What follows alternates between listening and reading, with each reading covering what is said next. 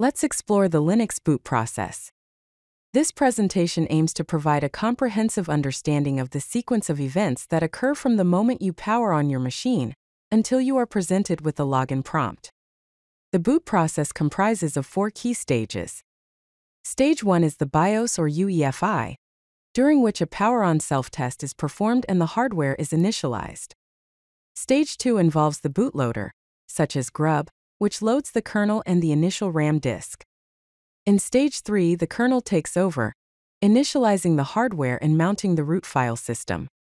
Finally, Stage 4 is the Init System like systemd or SysVinit, which starts all the necessary system services. Stage 1 is the basic input or output system, also known as BIOS or UEFI, which stands for Unified Extensible Firmware Interface. The BIOS is the first program that runs when your computer is powered on. It performs a power-on self-test, also known as POST, to ensure all hardware components are functioning correctly. The BIOS initializes essential hardware components such as the CPU, memory, and storage devices. It identifies bootable devices according to a pre-configured boot order, and finally, it loads and executes the bootloader from either the master boot record, also known as MBR, or the GUID partition table, also known as GPT. Here's a comparison between the traditional BIOS and the modern UEFI. When comparing the features, we find that BIOS has slower boot times, while UEFI offers faster boot times. BIOS is limited to disks of 2 terabytes or less, while UEFI supports disks larger than 2 terabytes. BIOS operates in 16-bit mode, while UEFI operates in 32 or 64-bit mode. BIOS uses the MBR partition style, while UEFI uses the GPT partition style.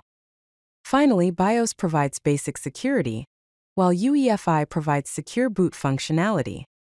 UEFI stands for Unified Extensible Firmware Interface, which is a modern replacement for the traditional BIOS. It provides a mini operating system between the firmware and the operating system. It supports secure boot to prevent unauthorized code execution. It uses the GPT GUID partition table instead of MBR. It stores boot information in the EFI system partition, also known as ESP, and it offers a graphical interface with mouse support. Stage 2 is the bootloader, and a common bootloader in Linux is GRUB, which stands for Grand Unified Bootloader. The bootloader is loaded by the BIOS or UEFI from the master boot record, or the EFI system partition. It presents a boot menu, giving you options for different operating systems or kernel versions to boot. The bootloader loads the Linux kernel into memory and passes kernel parameters, which are settings that configure how the kernel operates. Finally, it loads the initial RAM disk, which may be referred to as initrd or initramfs. The GRUB configuration file is typically located at /boot/grub/grub-cfg. Common GRUB kernel parameters include quiet splash and virtual terminal. Handoff equals 7. The GRUB boot menu allows you to select an operating system to boot. You can use the arrow keys to select an entry and press Enter to boot the selected operating system. You can press E to edit the commands before booting, or press C for a command line interface. The GRUB process flow involves 3 stages. First, the master boot record or GPT loads the GRUB core. Next, the file system drivers are loaded, and finally the full GRUB environment with the menu is presented. Stage 3 involves the Linux kernel. The Linux kernel is the core of the operating system. It decompresses itself into memory and initializes the CPU, memory, and other devices. The kernel mounts the root file system, which is the base directory structure of the operating system. Finally, it executes the first user space process, which is commonly referred to as init. To view kernel messages during boot, you can use the command dmessage. To check the current kernel version, use the command uname --r. The Linux kernel comprises various components, including file systems, device drivers, memory management, and a process scheduler. During the boot process, GRUB loads the kernel, which in turn starts the init process. The kernel is responsible for managing the system's resources and providing essential services. Next up is the initial RAM disk, commonly referred to as initramfs or initrd. The initial RAM disk is a temporary root file system loaded into memory. It contains essential drivers and modules needed to prepare the system to mount the real root file system. It handles complex storage setups such as RAID, logical volume management, and encryption. Finally, it executes early user space scripts. To view the contents of initramfs, you can create a directory, change into it, and then use the command zcat/boot/initrd.image- uname -r pipepio-idmv. The kernel loads initramfs into memory and executes the /init script as process identification 1.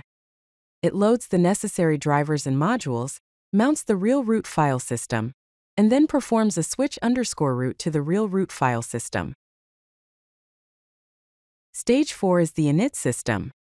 The Init System is the first process with process identification 1 started by the kernel after mounting the root file system.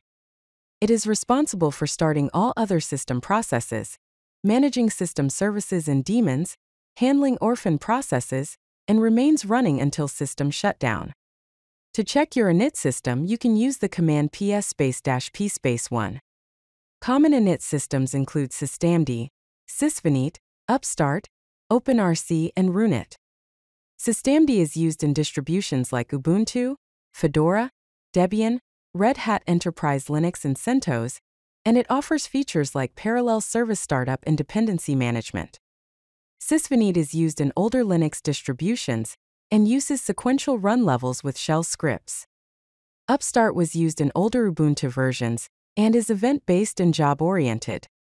OpenRC is used in Gentoo and Alpine, is dependency-based and compatible with SysVinit scripts. Runit is used in Void Linux and is simple, reliable, and provides service supervision. Systemd is a modern init system with features like parallel service startup for faster boot times, socket and dbus activation, service dependency management, on-demand starting of daemons, and system state tracking with targets.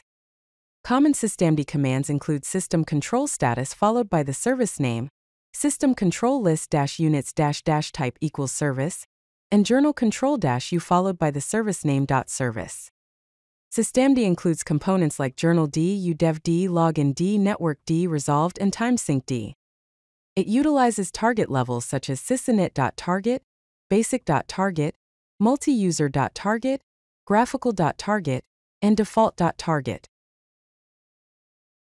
Let's summarize the boot process and discuss troubleshooting. To troubleshoot boot issues, check the BIOS or UEFI settings in boot order. Use GRUB recovery mode or single user mode. Examine kernel logs with dmesg. Review the systemd journal with journal control. Check file system integrity with fsck. To analyze boot time, use systemd-analyze. And to check service startup times, use systemd-analyze blame. The complete boot process flow involves these stages: BIOS or UEFI, then GRUB, then the kernel, then initramfs, and finally systemd. Here are some key takeaways. The Linux boot process follows a logical sequence. Each stage has specific responsibilities. Understanding the boot process helps with troubleshooting.